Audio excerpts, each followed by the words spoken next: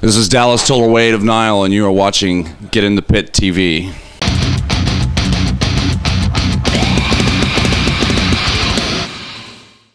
So, your latest album, Phallic, has been out now for almost like 6 months.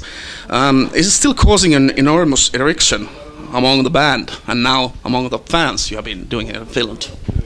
I think so. We're always excited to play, you know, the new material, and you know, even though the stuff's almost a year old for us, you know, we really enjoy just playing, and we're really excited, and we enjoy playing the new material a lot. We enjoy playing the old material also, but you know, some of the older songs, after you've played them for 10 years, you know, it's just not quite the same unless you put them down for a while. And then we pick them back up, it's like, oh, it's fresh again, you know. But yeah, we feel that we're really happy about the response that we've gotten from Phallic, actually.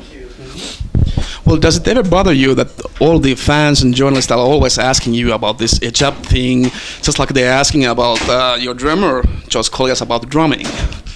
No, I mean, you know, they're valid questions. People want to know these things, and you know, we should answer them. It's just part of it, you know. It's part of what we do, and you know, if anybody has any curiosity about it, we're usually more than happy to, you know, tell them what it's all about. Phallic is your fastest yet the most diverse and technical album up to date. So do you have any idea where to go from now on, how you can top this one? Yeah, you know, we always work to learn new stuff. You know, we're always learning. So, you know, not so much for the, well, yeah, we want to become better players, of course. We want to do better as, you know, in how we play, but you know, also want to keep our eyes open and our minds open to other ideas and things to try and experiment with for each album. And we usually have material left over. We'll be like, well, damn, you know, the album's almost already an hour long and we've got this, this, and this. Well, we'll just hold that and let those ideas gestate a little bit more.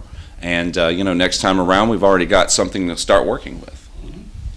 With all these new guitars you guys have, always pushing to, so do you really think that you are sort of redefining the whole death metal genre as such?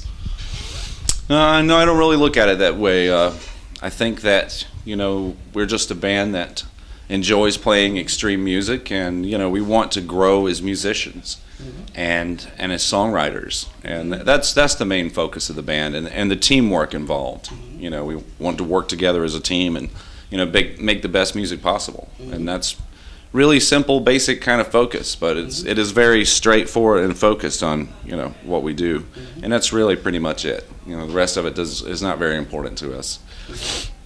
So do you see this? Well, I sort of find similarities between your music and 70s progressive music and rock music, which just took things so far away from everything else that has been done before.